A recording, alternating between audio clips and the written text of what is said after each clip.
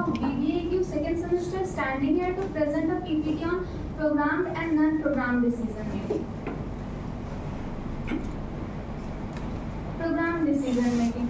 Programmed decision is also known as a structured decision. They are generally taken by lower level management. It shows short-term effect and it is routine in nature. Programmed decisions take place whenever the program is routine and repetitive in nature. Examples of programmed decisions are payroll processing and inventory management.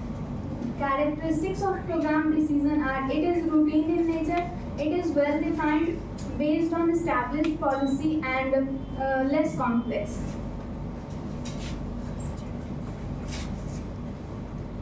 Non-programmed decision making. Non-programmed decision is also known as unstructured decision.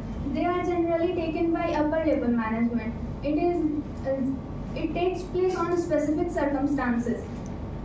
And programmed decision are examples of non-programmed decision are strategic planning and innovation development. Characteristics of non-programmed decision are: it is not routine in nature, it is not defined, based on judgment and expertise, and more complex.